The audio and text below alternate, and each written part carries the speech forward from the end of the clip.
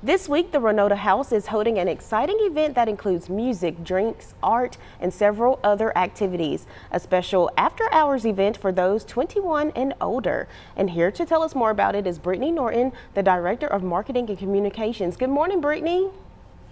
Good morning. And I wanted to just start out and ask you, for those who are new to Winston-Salem or not familiar with Reynolda House, can you tell us what Reynolda is real quick? Yes, Reynolda is the historic estate of R.J. and Catherine Reynolds of R.J. Reynolds Tobacco. It was built in 1917, and today's visitors enjoy pretty much three primary experiences. You can shop and dine in Reynolda Village. We have formal gardens that you can stroll and use the hiking grounds, and you can also visit the house, which is now a museum filled with world-renowned American art. It's the Reynolda House Museum of American Art. It has original family furnishings and special exhibitions throughout the year. All right, and this week you're having a special after hours event called Drinks at Dusk. That will take place at the house. And could you tell us a little bit about the activities that are planned for that event? Yes, this Wednesday is the Drinks at Dusk. It's really a way for us to activate the house after the sun sets. As you mentioned, it is for ages 21 and up. We will have a live DJ to provide music. We'll do a scavenger hunt throughout the house, so you have a chance to win some fun prizes. There will be food trucks, Brash Brownies, and Urban Street Grill are going to be joining us. Tickets are $25.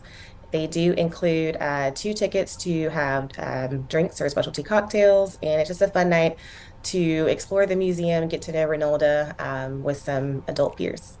So where did the idea come from for this event? Why is it important, especially after hours, the hostess? We wanted to provide a fun and interesting way to explore the museum. We are typically closed at 4:30, so you don't really get to see this historic setting after the sun sets. And Reynolda is always changing, so if you've been or you haven't been in a while, there's something new to explore. You can still go and see the exhibition that's on view now, Smith and Libby. There are new galleries in the historic bedrooms, one of which is a portrait gallery that's in collaboration with Wake Forest. It has 3 centuries of portraits from a mid-18th century John Singleton Copley to a 1972 work by Kwame Brathwaite. We've just recently opened the ping pong room in the basement for people to play and enjoy, and we've not really had a hands-on experience at Reynolda like that before. So we think the Drinks at Dusk is a perfect way for people to start to explore what the museum is today. Now, earlier this year, we talked about some of the new Smith and Libby exhibitions on the show. Could you tell us more about that and what the galleries that people are going to see while they're there?